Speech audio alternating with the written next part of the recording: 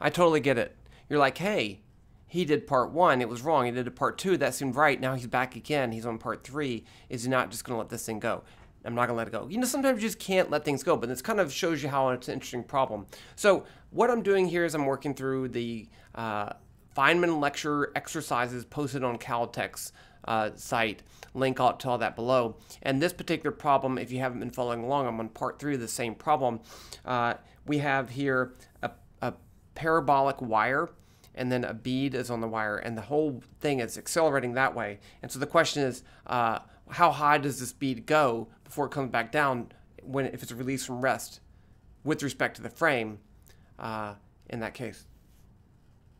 My first attempt was to try to calculate this force of constraint. Forces of constraint are really difficult in Newtonian physics because they don't have an exact expression. You kind of have to figure it out some other way. So I tried to do that by assuming that the bead wouldn't accelerate in the direction. So these two forces, the magnitude, I can find the direction based on the inverse of the derivative of the wire, and that should give this. And then the magnitude I can find from this fake force due to the acceleration in the reference frame of the wire and the gravitational force. And it didn't work in Python. Let me just show you that program real quick. Because I do want to do one thing. I want to add an arrow for the normal force so we can see if that's at least looking correct. So let's go to the program. I'm going to add an arrow for that normal force and see what happens. And then I think I know a better way to solve it. And I think I know what's wrong. Okay, so switching over here to Python. This is the program. Let me just do this real quick. I'm going to run this for a half a second. I tried a couple things, but let's see. 0.5. Run this. So this first just draws the parabola. And then there's my thing. And so let's go a little bit longer. Let's say 1.5. I mean, it seems like it's not completely whacked out crazy. Okay, so let's put an arrow in here. So I'm going to make an arrow. I'm going to say in arrow equals arrow. Position equals, let me make this a little bit bigger. Is that better? That's a little too big, but that's fine. Position is equal to b.pos. Axis is going to be equal to vector 0, 0. I'm just going to set it to 0 first because I haven't calculated it in yet. And then let's make it color.cyan. Okay. Now down here, what I want to do is after I move the bead, I'm going to move the arrow because I want the arrow to be attached to the bead. So I can say in arrow.pos equals bead.pos. And then the axis in arrow.axis equals in. Let's just see what happens.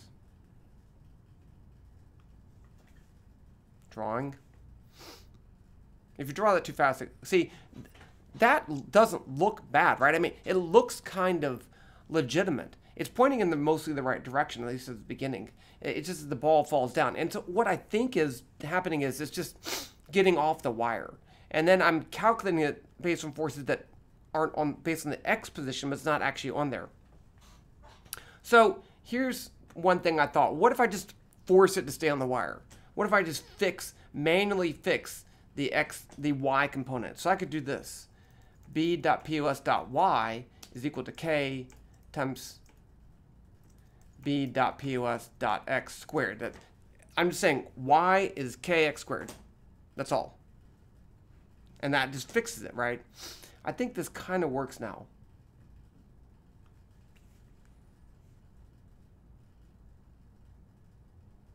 See, so I'm forcing it to stay on there, and it looks like it's legitimate now, right? So we could run this for a longer time. Let's do 3 seconds, and I want to find that position. So let's make a graph up here. I'm going to do this a simple way.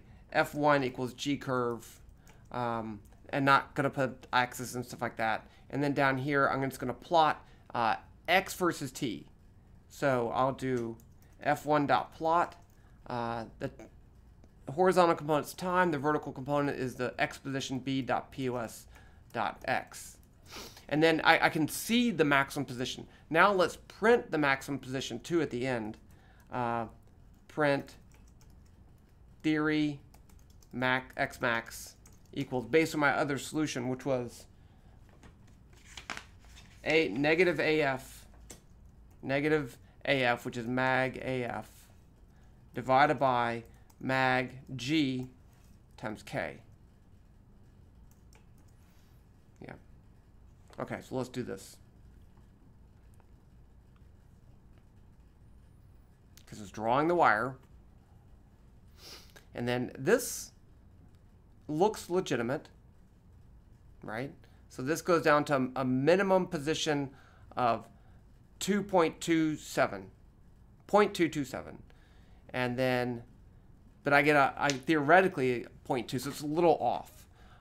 Again, I think it's a rounding error. I think this is okay. But let me try one more way to make this work. And I was thinking about a pendulum, right? If you have a pendulum swinging and you want to model that, you only care about the forces in the direction that it can go. Let me switch over here to the paper and let's see if we can figure this out. Okay, so I can find this direction, which we'll call W. That's or W hat even. W hat is the direction of the slope.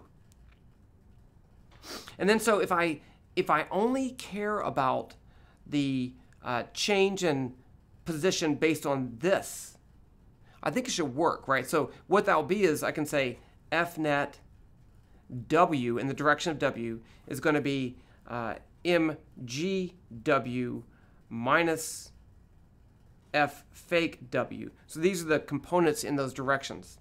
So if I know this is a vector, I can find this mgW is going to be mg, the vector, dot W hat.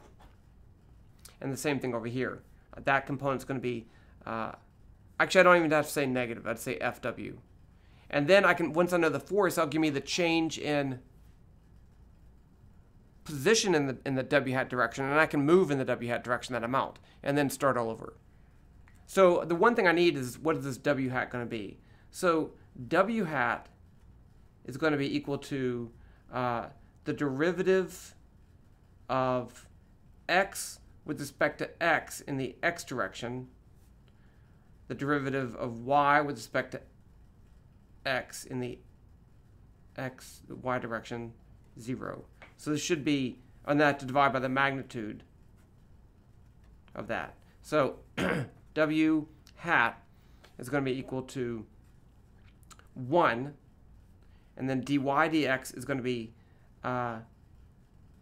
2kx 0, but then I have to divide by the square root of 1 plus 4 squared k squared x squared. And that'd be my W hat, which is a lot like what I did with the N hat. So that's going to be my W hat. I'm going to use that and find the forces in the W hat direction. Why am I calling it W? I don't know.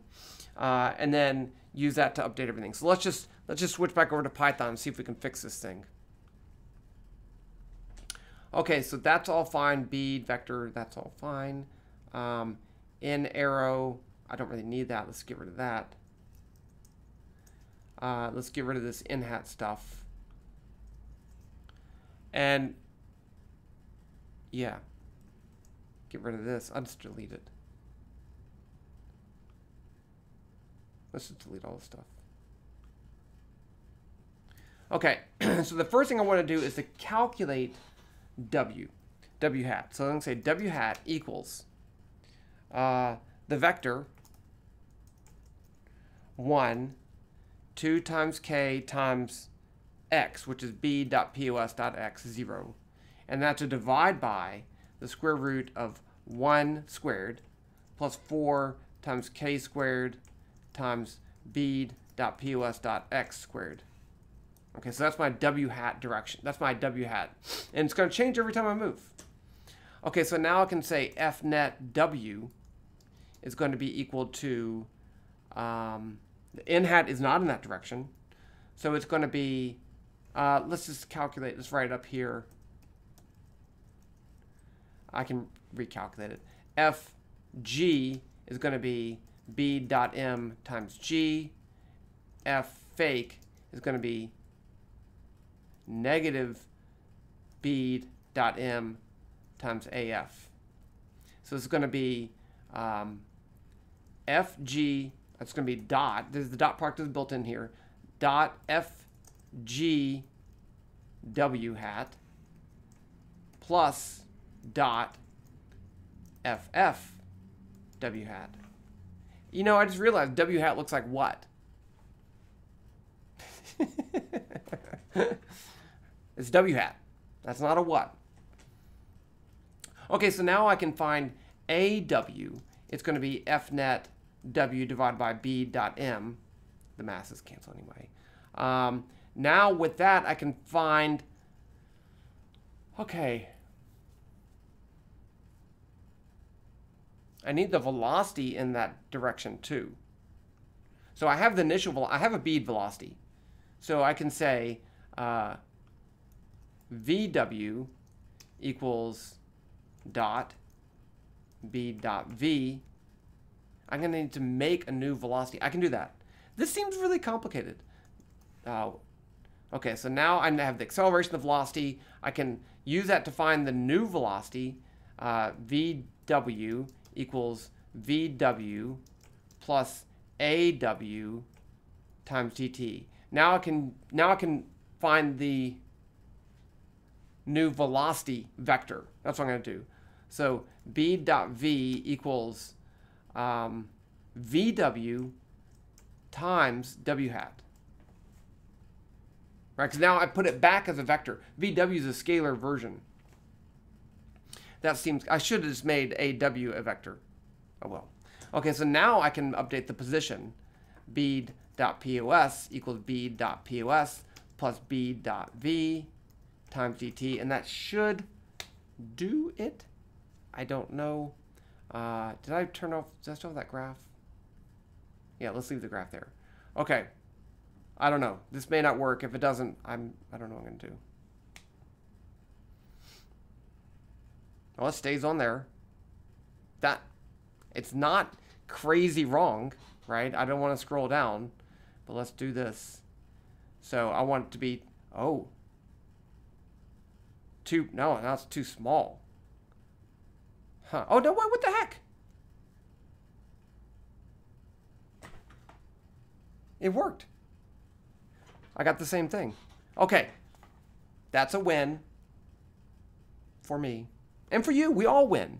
And what I like about the solution is it agrees with my work energy, but it also shows the trajectory of the whole thing. So that was a tough problem. But it's the tough problems that make us better people. So I'm glad that I had that problem. And like I said in a previous version, dealing with these forces of constraint like that, you could actually do this with Lagrangian mechanics. I'm not going to do that right now. I'll probably come back to this some point in the future. But I don't think they do Lagrangian mechanics in this course. So I wanted to do this without Lagrangian mechanics. But there you go. Code for this down below. The link to all the other videos, solutions down below. A whole bunch of other stuff down below. Pretty excited about getting this one to work. Talk to you later.